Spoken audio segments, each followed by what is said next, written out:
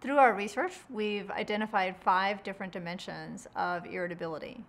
That's affective, behavioral, cognitive perceptual, relational, and environmental.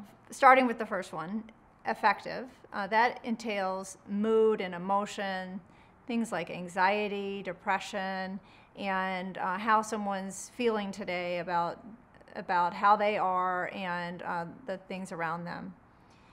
Behavioral, that includes things like trying to control impulses and self-regulation, things like that.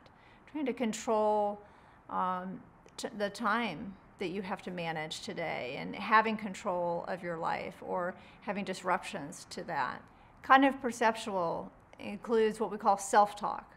We talk to ourselves every day, we're hearing our own voice, and sometimes those are negative thoughts.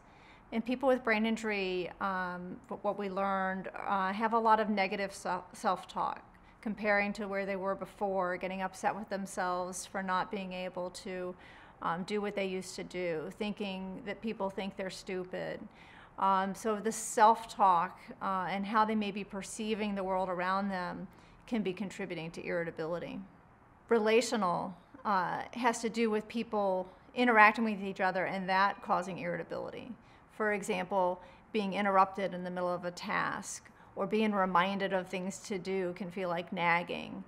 Misinterpreting someone else's communication or their emotions, or maybe being misinterpreted.